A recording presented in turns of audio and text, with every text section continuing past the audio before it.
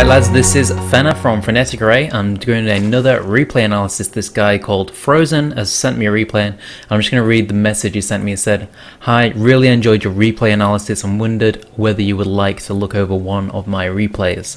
I'm a gold Zerg player on EU and this is a ZVP on Cloud Kingdom. Everything seems to go okay. I see him take a third and then he expand to a fourth. And he basically rolls in and stomps me. I have some ideas on what went wrong, but would appreciate your comments, especially as there are likely a lot of things that I am missing and may have much more fundamental issues which need to be worked on.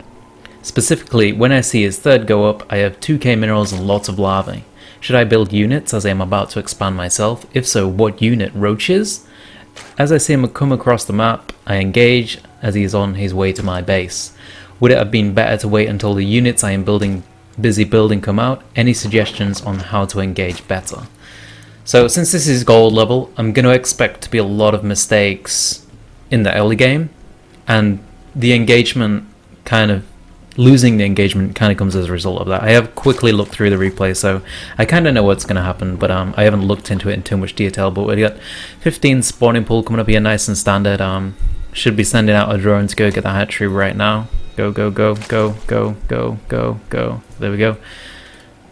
Yeah, that could have been sent out a bit earlier. Now he's gone for Overlord before the hatchery, so that kind of came a result of not sending out the drone early enough. So always send the drone out first to get the hatchery before you build the Overlord. That'll help out a lot with your economy. You don't really need to tag the probe like this either. Since you have the Overlord over the natural, you can see if it's cannon rushing or anything like that. You've got this Overlord going into the natural as well, so you can see exactly what he's doing. You see he's gone for Forge first, and now he's going for Nexus. The best route for this Overlord now is to go check out the gas in the main, which is going now, and then send it back over here.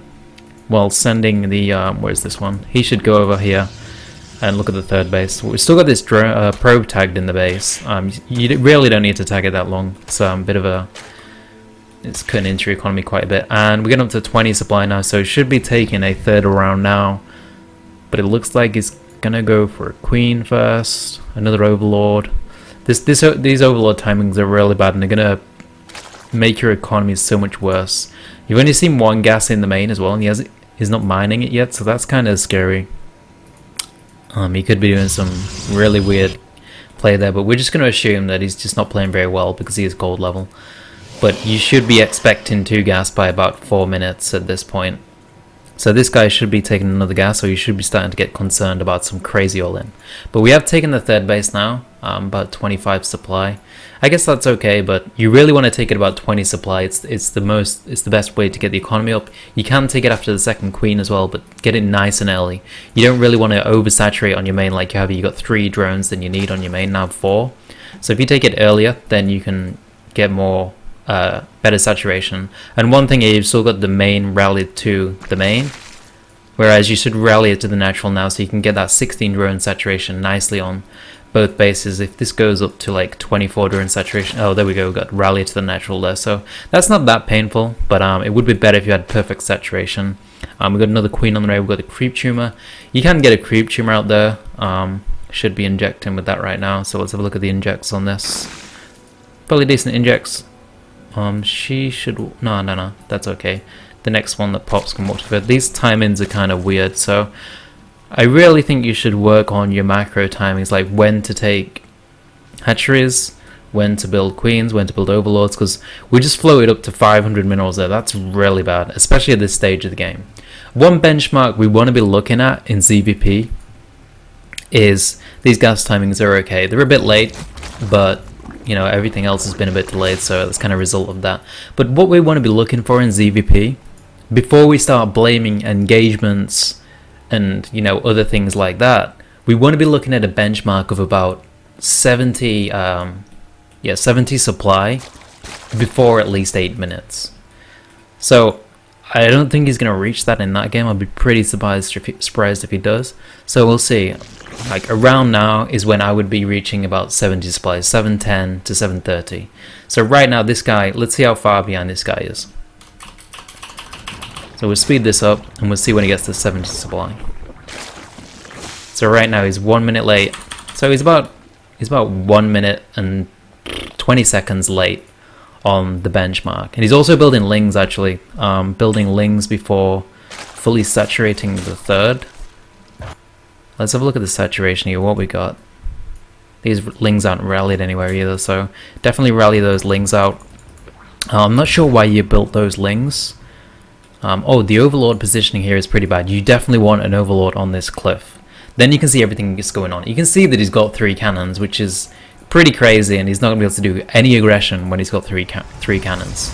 You are sacking in the main now, so you can see these 4 gates and a robo, so you could actually assume robo expand now, but you do see more gates going down, so since there's more than 4 gates and a robo, now you can kind of start guessing that it's going to be a 2 base all-in.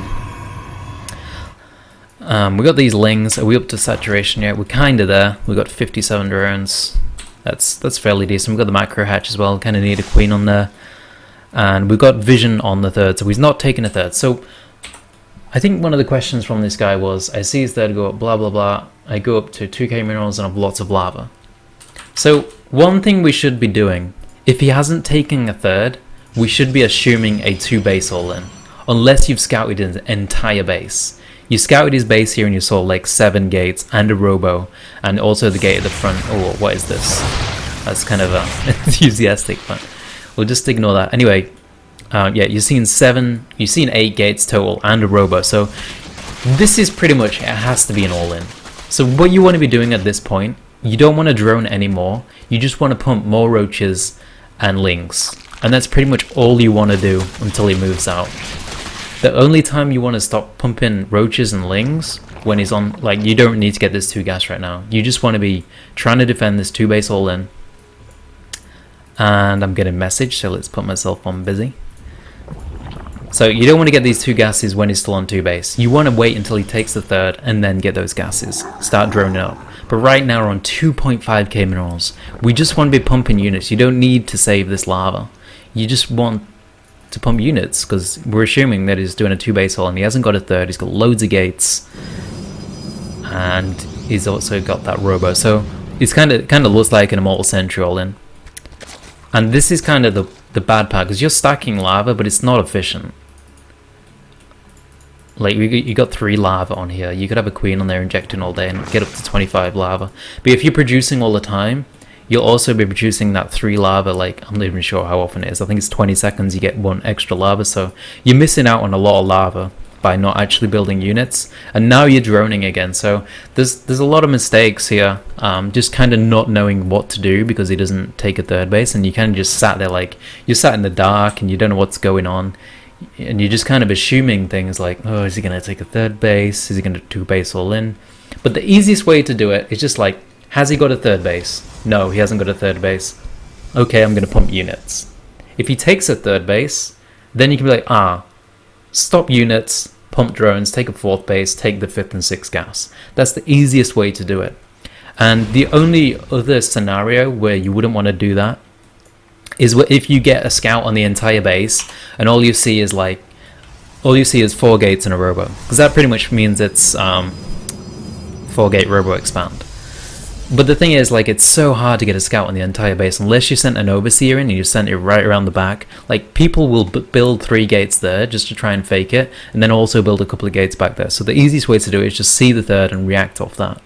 Right now we haven't got the vision on this tower, so that's pretty bad. We've got no idea he's moving out, and we're all the way over on this side of the map. And there we see the third going down.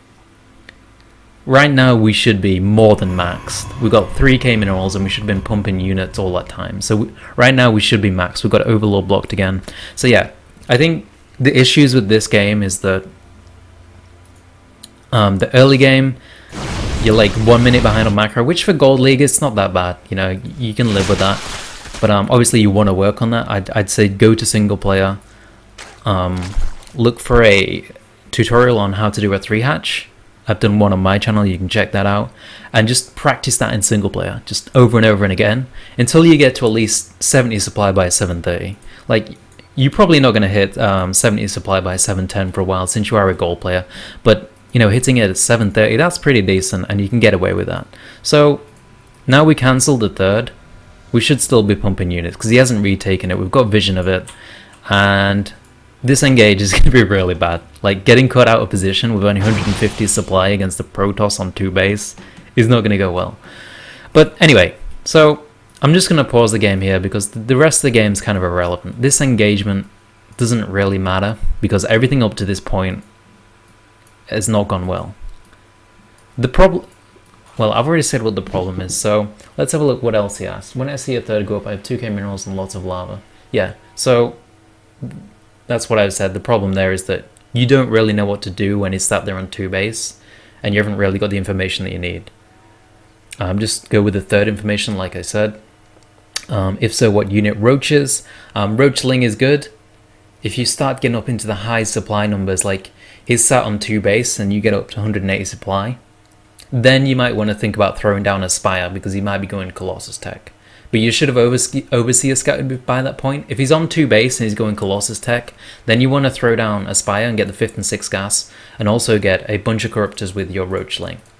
Because 2 base Colossus Tech, which is pretty rare, but it does sometimes happen, can take a massive dump on Roachling, and that's the one thing that can catch you off guard with the Roachling. But Roachling is good against everything else. You can just pump Roachling, and if you get to 200 supply, you can start throwing down spines or something. But it's a very rare scenario where you're going to get to 200 supply before they push out, unless they're doing some really silly play.